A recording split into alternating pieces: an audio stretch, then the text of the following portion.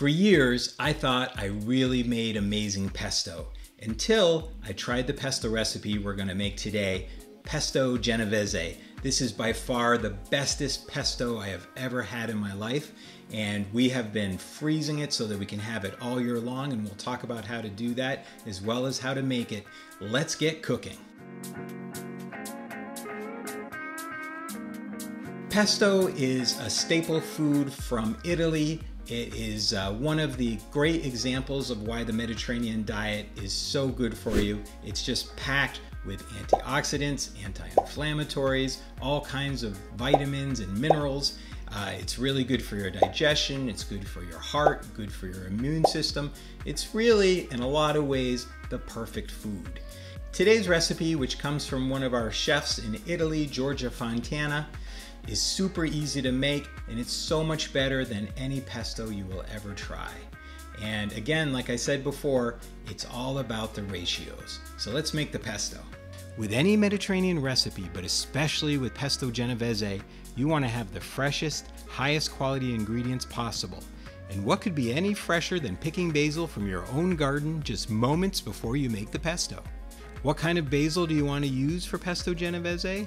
Well, Genovese basil, of course. It is slightly sweet, mildly peppery, and the traditional basil used for Italian pesto. It's also known as sweet basil. Now, I'm not big into measuring ingredients by weight, but I do weigh the basil because the ratio of basil to cheese and olive oil is what makes this the bestest pesto ever. Weigh out 3½ ounces of pre-washed basil leaves without the stems. If you don't have a scale, then measure about 6 cups of loose or 3½ cups of tightly packed basil leaves. If you are buying the basil at the store, try to get organic, but whether you bought it or picked it, it is important to wash it.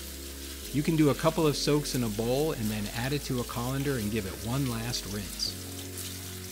It's very important that the basil is as dry as possible. You want the liquid in pesto to be from olive oil, not from water. After draining the basil, you can dry it in paper towels or with a clean dish towel, but the best way to dry basil is with a salad spinner. The basil should sound like this when it is really dry.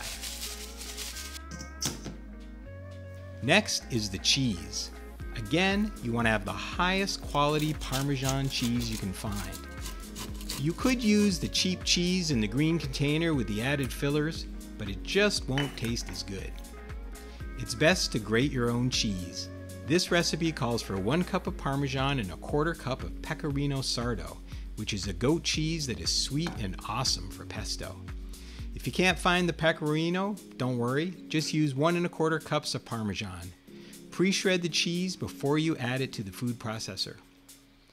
Next, give a medium clove of garlic a good smashing with the flat side of a knife.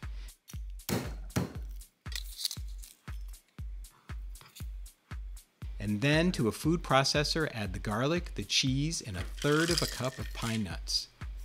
Chop these ingredients in the food processor for about 15 to 20 seconds until all the ingredients are well incorporated. Next, add the basil and 1/2 teaspoon of coarse sea salt.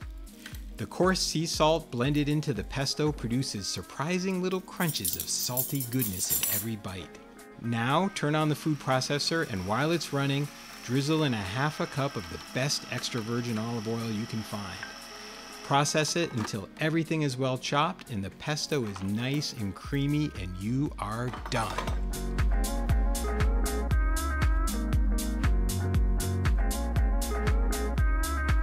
And there you have it.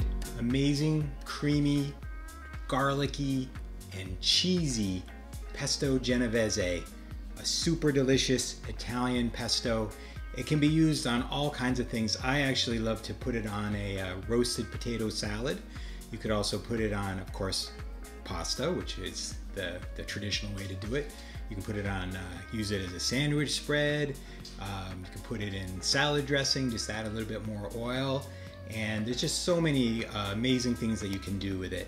And I hope you enjoy this recipe. The link will be below so you can try it out. And remember, live with purpose, love with abandon, and eat with passion. I'll see you next time.